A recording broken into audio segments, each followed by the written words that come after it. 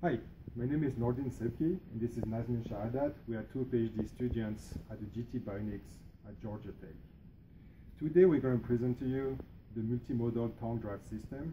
This is an assistive technology used for people suffering from upper extremities paralysis where they cannot really control their environment.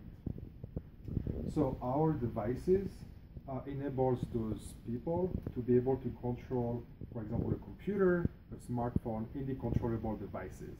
We use that through three modalities, one of which is the tongue. By moving your tongue, you can send commands to the device.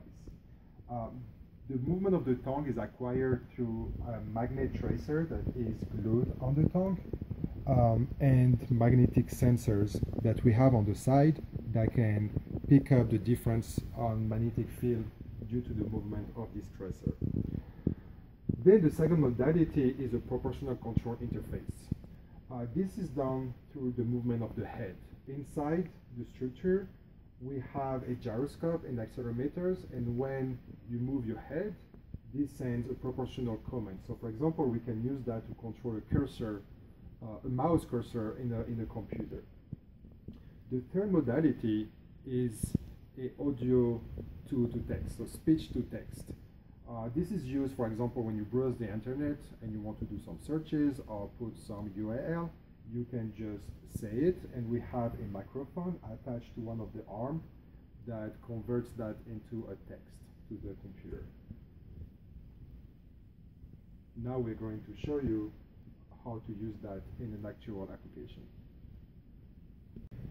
Shahadat is now going to show you how we can open a PDF and read a PDF using the tongue movement and the mouse to act as a click for the cursor. So now he's moving his head to go to the PDF file and he's using his tongue to open it. From there he can scroll up and down by holding the hand cursor with the tongue and moving his head up and down to emulate the scroll up and the scroll down.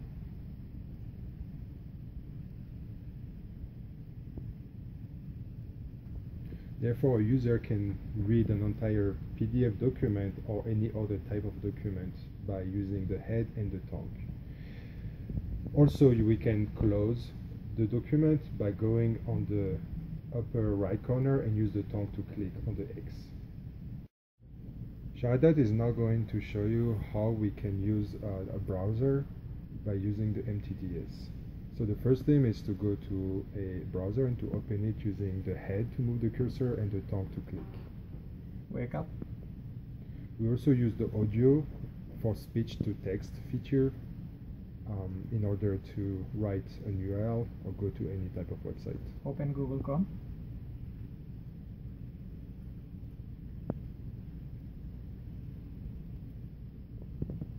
Georgia Tech.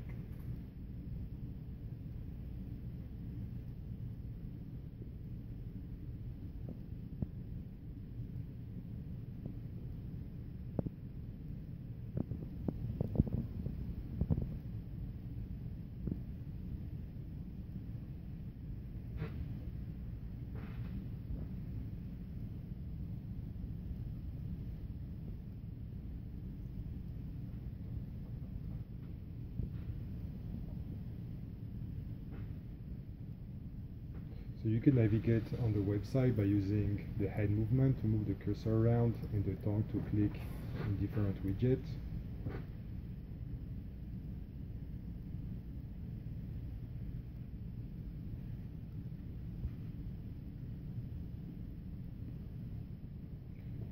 And you can close the browser either by clicking on the close button or by sending a command via the Dragon audio controller.